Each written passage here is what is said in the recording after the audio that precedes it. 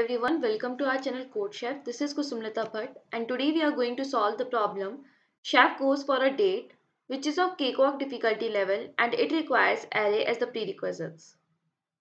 So let's have a look on the problem statement. Chef asks Chefina for a date, but Chef is a hardworking guy and has a value for money. So he pre-planned about his date and fixed a budget to spend from his savings. Given a fixed budget B and an array A of size n for the amount of n expenses, you have to calculate the total amount and check whether the date cost him beyond his fixed budget. If the total amount goes beyond budget, then print yes, otherwise no. So we are simply given with an array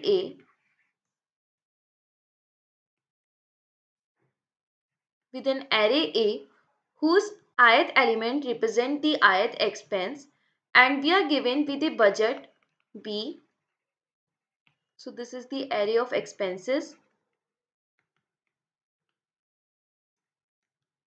and we have to check whether the sum of all expenses, that is sum of this array, is greater than this budget or not. If it is greater than this budget, then we have to simply print yes or else we have to output the no. Now let's see the input and output for this problem.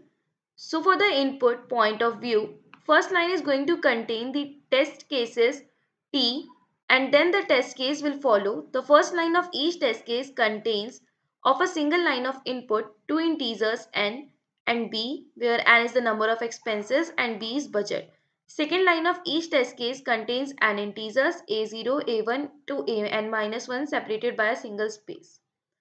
Now for the output, for each test case, output in a single line answer yes or no.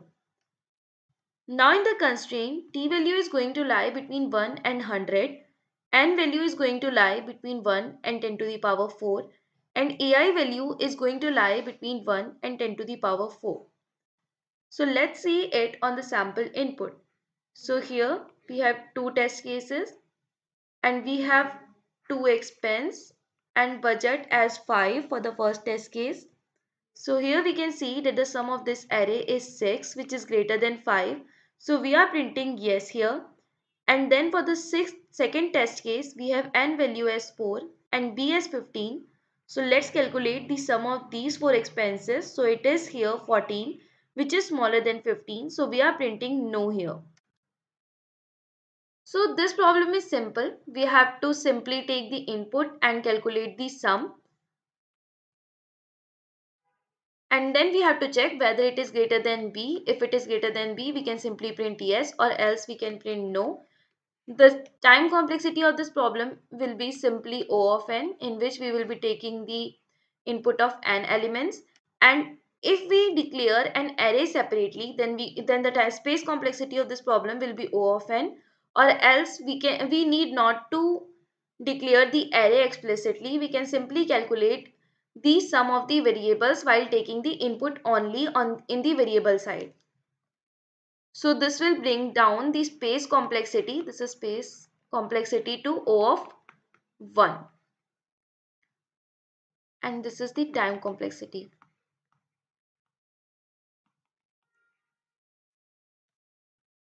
And also in this we need not to care of the data type long because we know there can be at most 10 to the power 4 elements and each element can have the maximum value of 10 to the power 4. So our sum is never going to be greater than 10 to the power 8. So it's not possible. And so we need not to care about the overflow condition. So let's implement the solution in the C++ language. So at first we have to take the t test cases as input. Then for t test cases, that is for every test case, we have to take the number of expenses as input and b as the fixed budget. Then we will be taking the input of it by using cin. And then what we can do, we can simultaneously take the input of the element of the array and we can simply add it to our sum variable.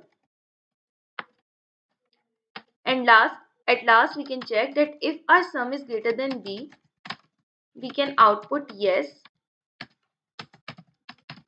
or else we have to output no. So let's run it on the given sample test cases. So we had for the test case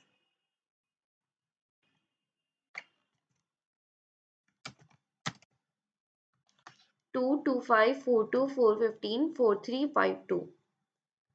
So we are getting yes, no as the answer. So let's submit it and check whether our code passes or not.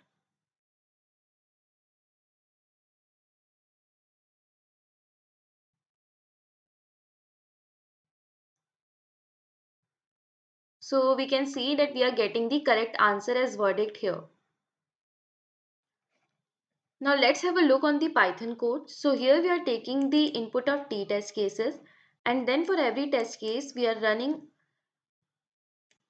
taking the input of n expenses and b budget. Then we are creating a list of expenses, and then we are simply initializing our answer variable for calculating the sum of the array. Then we are going to every element of list and we are calculating the sum of every element.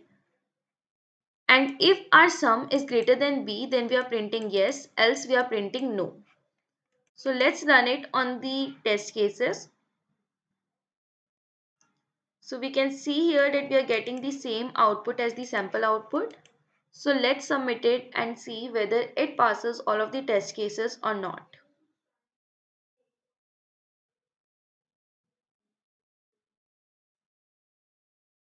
So we can see here that it is giving us the correct answer as verdict. Now let's have a look on some of the common mistakes that we can have in this code. So one of the major mistake which we can have in these yes no type of code is not printing yes and no in the correct case mentioned. So we are mentioned to print the yes and no in the uppercase, and we are not mentioned any other data. So we have to make sure we are printing the yes and no in the uppercase letter only. And also we are providing the output in a separate line, that is we are not printing the answers in the one line only. We have to make sure that we are printing the answer in the separate line for every test case. So that's it for the video guys. Thanks for watching.